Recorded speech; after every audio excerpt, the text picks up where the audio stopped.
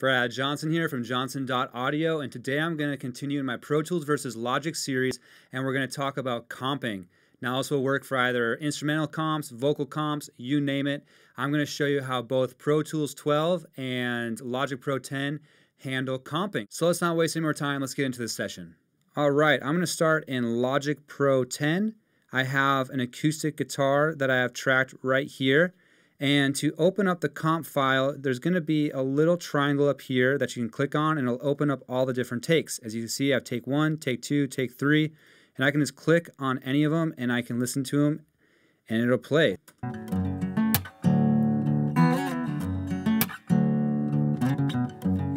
Sounds cool. So what I really like about Logic Pro 10's comp features that you're not going to find in Pro Tools 12 is the fact that you can swipe comp. So say I like the beginning of this take, but then I want to go up and do the rest of this take for right here. Then I want to swipe and do this take. And then down here I like this part of it.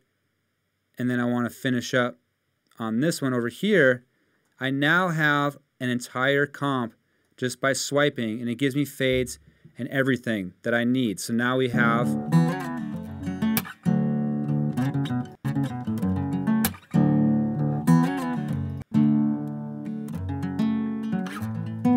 super cool. And then if I'm satisfied with the way that the edits sound, I can just go up to here and flatten and merge my take. I'm not going to do that now, but that is how comping works in Logic Pro 10.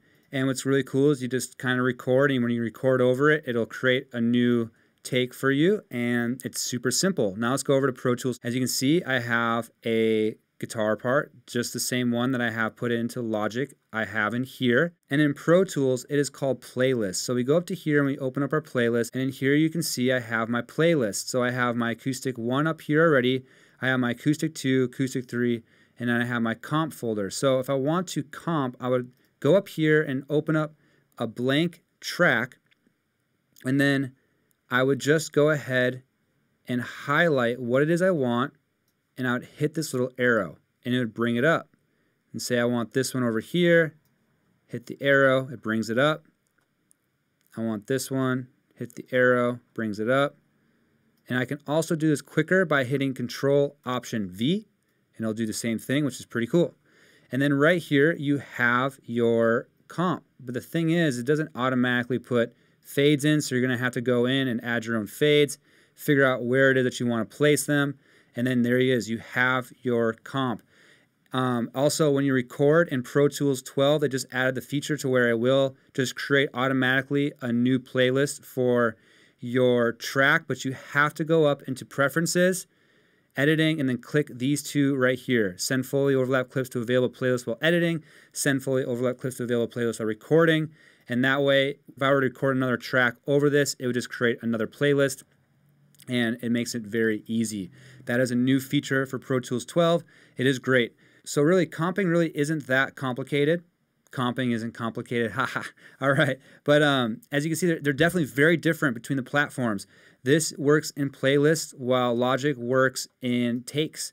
And it's kind of the same idea, except from this, you can just swipe and it automatically makes its fades for you. You can adjust the fades however you like. And I honestly think that this is super cool. Thank you so much for making it this far in this Pro Tools versus Logic comping video. I hope that it helps you make a more informed decision on which platform might be best for you. I personally like Logic's swipe comp feature. I think it's the most intuitive and fastest workflow, but the playlist works great as well. It's just really up to you. I am Brad Johnson. Thanks again for watching this video. Leave me a comment below if you want me to clarify anything, or you just want to reach out and say hello. I'd love to hear from you. If you got anything on this video, please give me a thumbs up.